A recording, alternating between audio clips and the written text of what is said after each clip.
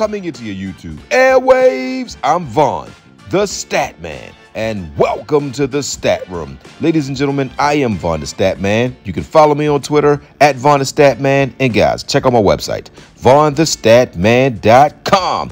All right, guys, so let's get into this slate. So before I begin this video, guys, please hit that like button. Please subscribe to my channel and also leave a comment, guys. Thank you. Let's get into it. Woo! How is everyone doing?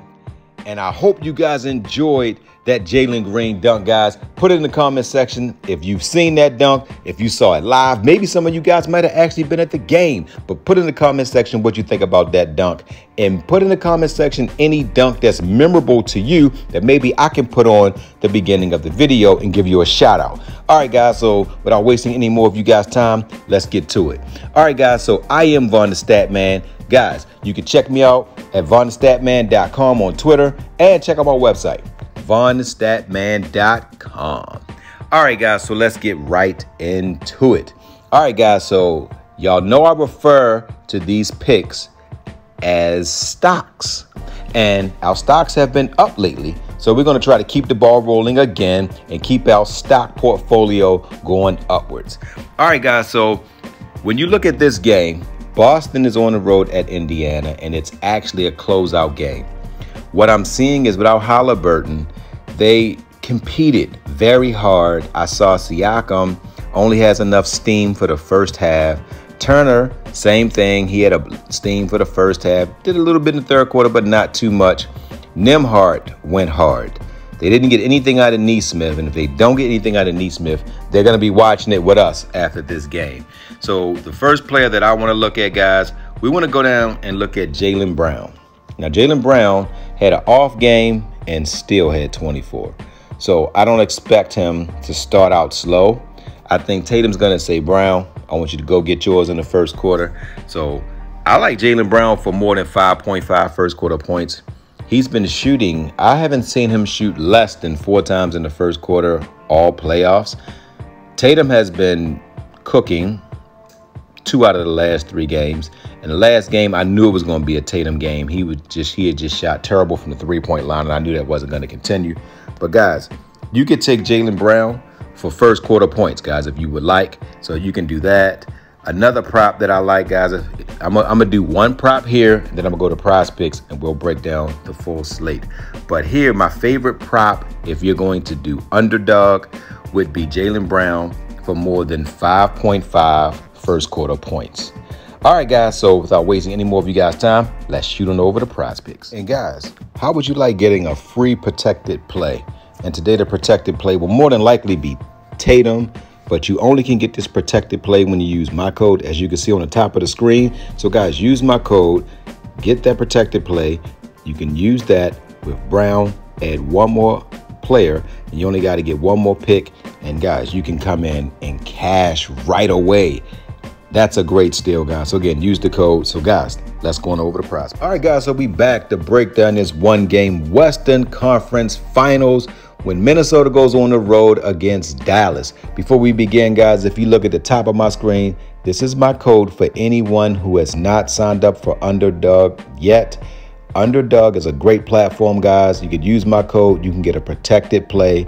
The protected play today is Edwards, so that if you use my code, you get Edwards at 0.05. Guys, you can't lose with 0.05. That protected play is amazing, and they will match you up to $100.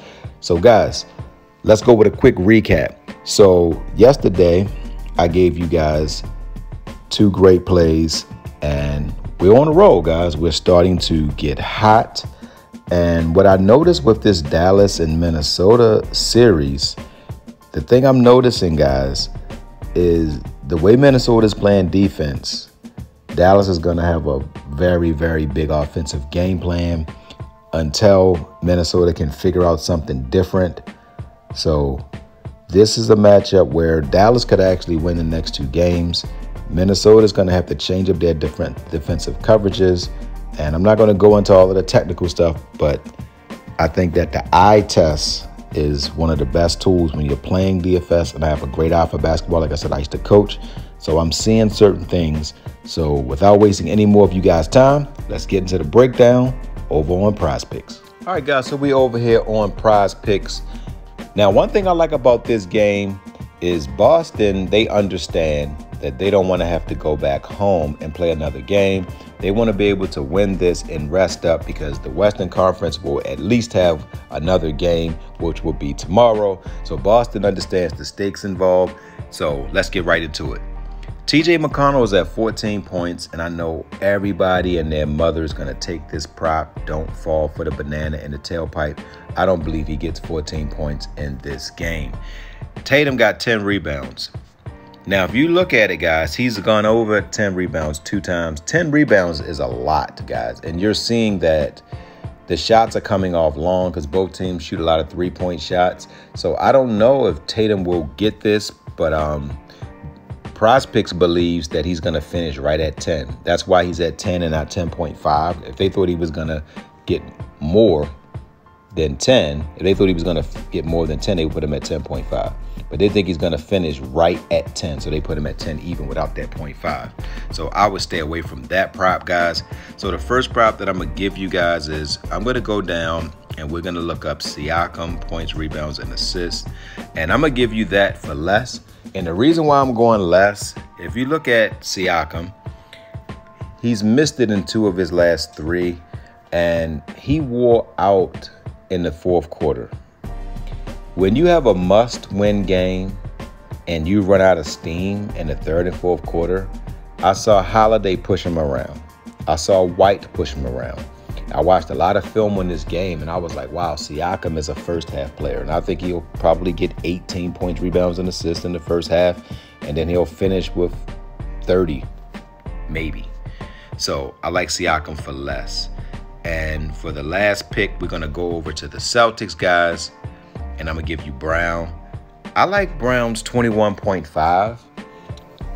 The only reason why I'm nervous about a blowout, because Indiana now realize we're not going to beat them 4 straight. They might mail it in the 3rd quarter. They were up by almost 20 points, and they lost this game. So I'm not sure if Brown will actually play. Now, if you want to take the 25.5 points, guys, take the under. But I want his points in the 1st quarter. So I'm even going to put this in the comment section. We're going to take his points in the 1st quarter. We want 5.5 1st quarter points. This will be available very soon. So, guys, wait till his 1st quarter points is up. As soon as you see the 5.5 1st quarter points, take that. All right, so that's it, guys. So we got Siakam less. We got Siakam less than 35.5. And we got Brown more than, even though I got the Green Goblin, 21.5, we're going to take more than 5.5 1st quarter points. All right, guys, so that's it, guys. So, guys, don't forget to win-win. That means give people what they want so you can get what you want. And, guys, don't forget to think and ink. That means write it down so that way it can come true. Good hunting on this one-game closeout potential game. Love you guys. Guys, let's end with my word for today, and it's going to be quit. Ladies and gentlemen, life is going to be tough. It's going to throw you curveballs. Everything is not going to go your way. But the one thing I do know, as long as you don't quit, then you won't be a loser. You only become a loser when you quit. It's going to be tough. People are going to laugh at you. You might get bad credit. You might fail out of school, but just keep trugging along. So, guys, the way that you succeed in life is to never quit. If you made it this far, don't forget to subscribe and like the video and also leave a comment. Thank you, guys. Again, love you guys.